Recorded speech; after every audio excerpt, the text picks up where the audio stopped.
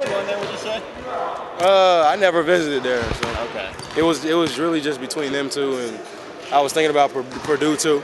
Okay. But they were talking to me pretty strong. I mean, probably just the same as Michigan State was, but I came here first, and I just, when I came here, I was just, I felt it so strong that I didn't even go visit anywhere else. So that's what it was. You been able to get a sense for this rivalry, being in this program for a year, even though you haven't played in it yet? Yeah, I mean, I seen it last year. I was there. You know what I mean? I know what a rival is. I mean, even at West Virginia when I was there, there were rival games. So this one is one I've known of my whole life. So, just to be a part of it is surreal to me. Was Pitt your biggest rival at West Virginia?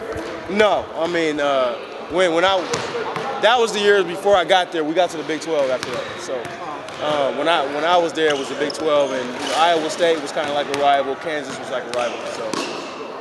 But from what you've seen up close, does it compare to what you're going to see on Saturday? With those games? Michigan, yeah. Oh yeah, I mean,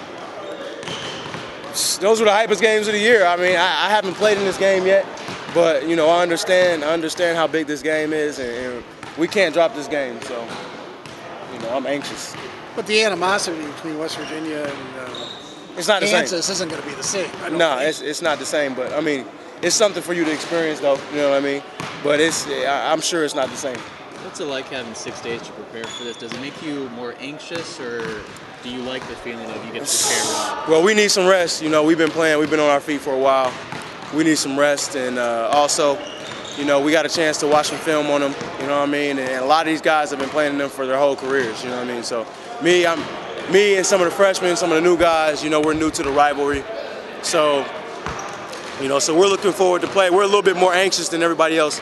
Matt and those guys are a little bit more composed, but I can't wait till Saturday. Has Matt or Joe given you any advice about this rivalry and anything to do differently for this game? Nah, he's just saying, hey, it's gonna be hype. There's gonna be a lot of hype around it, and just be yourself. Just stay focused in. We need you to defend. You know what I mean? Like you've always defended, and we'll come out with the win.